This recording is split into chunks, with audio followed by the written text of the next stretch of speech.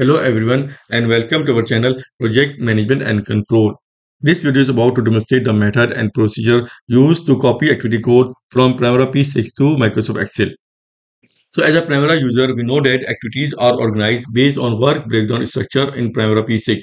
I already made some videos for work breakdown structure and activity code. Kindly visit the channel Project Management and Control. You will find useful stuff there. Now back to our topic as we were discussing that the activities are organized based on work breakdown structure. However, for some special circumstances or presentation requirement, activity codes are best suited. Activity codes will be used have more features as compared to the filters because if you use the filter, it is you have to define filter again and again. Sometimes you have to make one filter and to support it, you have to make another filter. So to avoid such conditions, you can make activity code and organize the data as you are looking for. That's why it is activity codes are have more feature as compared to the filters, and they are easily handled. So activity codes, in addition to this, activity codes normally submitted along with the baseline program. When the baseline program is submitted, the contractor normally submitted a schedule related report which contains some contextual information for the project start, finish, and client consultant name and the scope of the work, and it defined the brief methodology or the base on which the project is developed. All the assumptions we are considered while making the program are communicated through schedule narrative report. In this report, we can provide the activity codes also. To provide activity codes from Primavera P6 to Excel, the one way is that we copy all the codes one by one from Primavera into Excel, or we can use the report function to copy all the activity codes one time from Primavera P6 to Microsoft Excel. So let's start in Primavera P6 directly. Are you project now?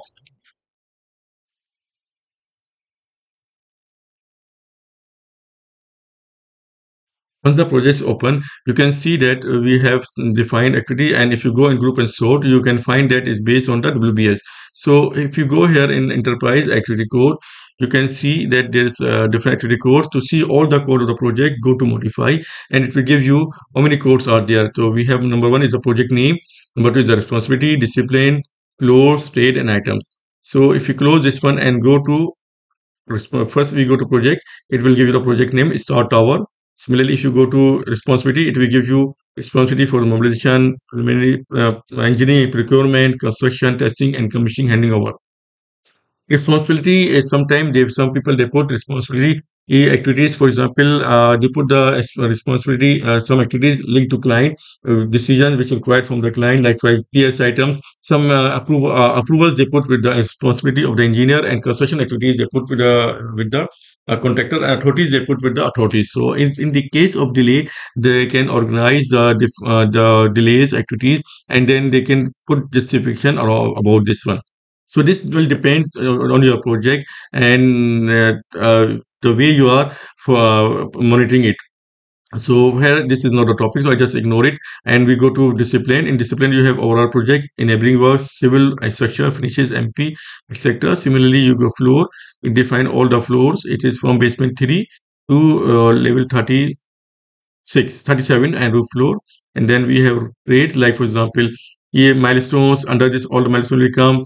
Engineering procurement, all activities under engineering procurement come under this one. Meta statement, similar PS item, all this substructure work, superstructure like this. And then we have more items which is more detailed. You define all activities during the project, and you define all the activities like paint work, false ceiling work, post tension slab, timber door, whatever items are there in your BOQ or your project, you can put it there for easy monitoring and reference.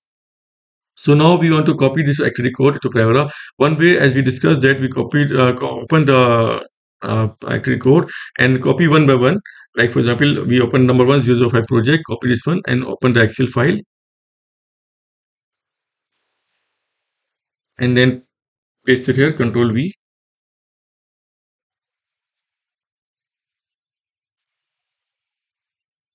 Okay, then we go to next topic. Is number two is the, for example, responsibility. Press Control A to select all, Control C to copy and paste it here.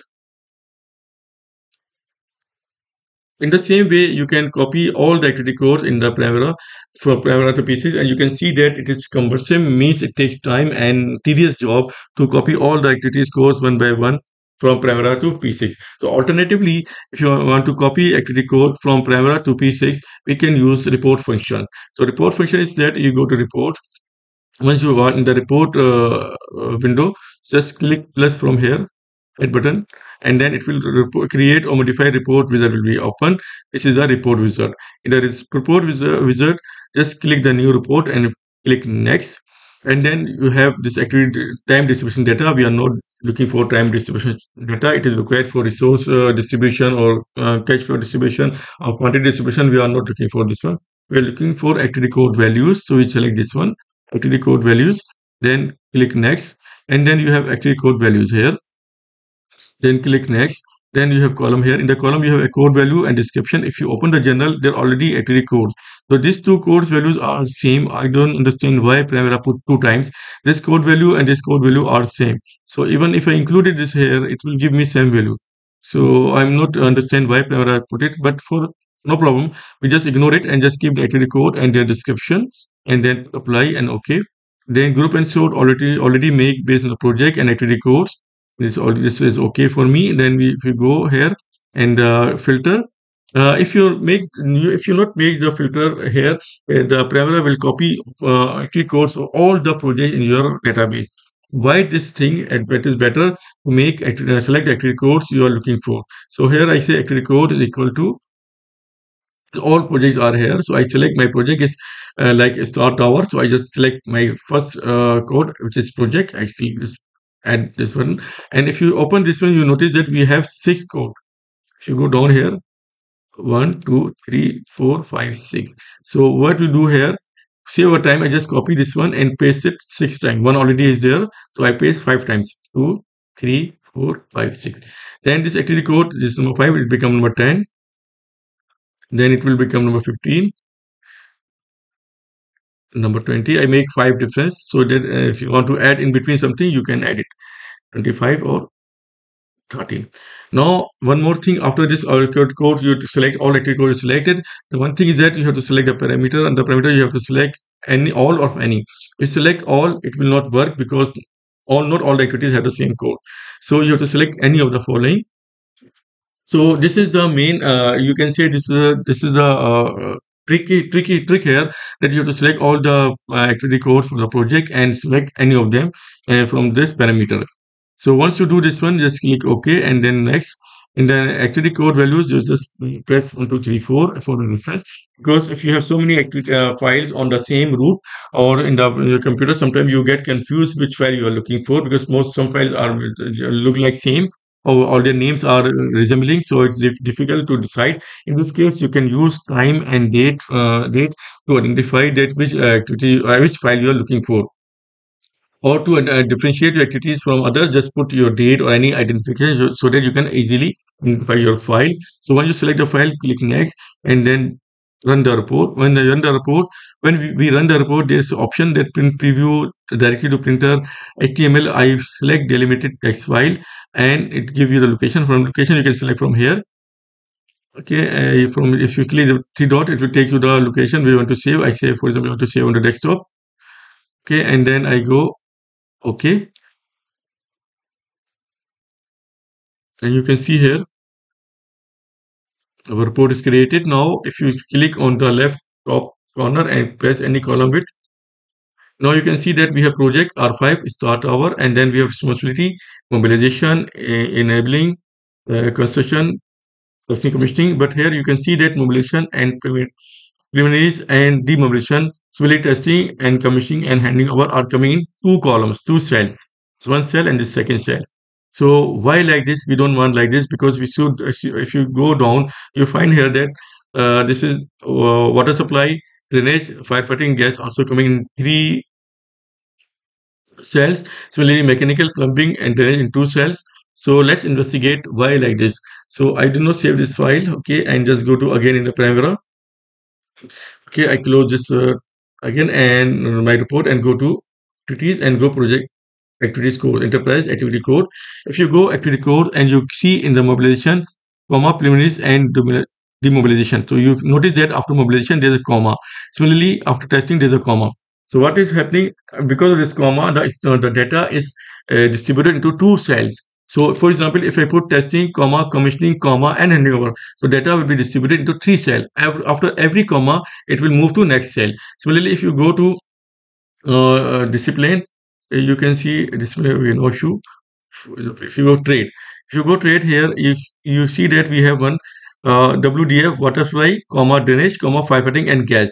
So the data here is distributed into three cells. One is the water supply WS, the second is drainage, and then firefighting and gas. So this is what is happening. The Primavera is delimited, or Excel, when you copy from Primavera reporting from Primavera to Excel, the data is delimited into three cells based on the this comma function. So let's see how can we adjust this one. So we go again in report function and click plus button, create new report, okay, and click activity code values, okay, and then okay, this is okay for me. A column we already see, code values and description is okay for us. Group and sort we already see that is based on the APS and activity code, okay, it's okay for me. Then we just go filter, we have to create again. Just we have to make again from activity code equals to project, okay, and then copy and paste 5 times. From here we just make any, and then from here 10, 15, 20 is all, because I make all the electrical name with the difference of 5, so that in the future you can add something in between if you're looking for. So on you do this one, okay, and go next. In activity code values, just press 1 2 3 4, then next, and report. When you click the run report, the run report dialog box will come out. Here you select delimited text file. So here you see that here we field the field delimiter is comma. So wherever this comma came, it will move the remaining data on the next cell. So to do this one, just click from here and make it the text qualifier as uh, double colon. When you click this double colon, and now if you go and again, you will see, notice that now let the report generated. Just click here and double click. Now you can see that data is coming on the one cell also already. Similarly, if you remember, we have one water supply, drainage, and gas and firefighting. This is here. Okay, so before this was data was creating into three cell. One contains water supply, the other drainage, and the other is firefighting and gas. This is because of this comma. To avoid this situation, you have to select, when you are creating the report and delimited report, click the double colon instead of single colon. It will make all your data into one time. The problem is that if you not consider this one, and it will shift the data into several cells, then you have to do it manually, and it will take too much time and waste your time. To avoid this thing, just click the from the delimited cell. I go back, run again, and from a text qualifier, click double colon.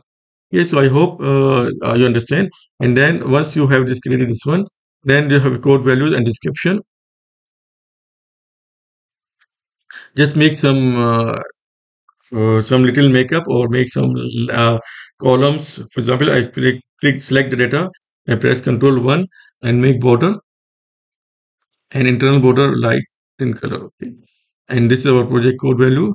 So I just click Control 1 again, and then down, and I just click with the light green color and text with the dark green color, and then make it, or make it blue color, and make it center and make it a little big. Similarly, you can make all this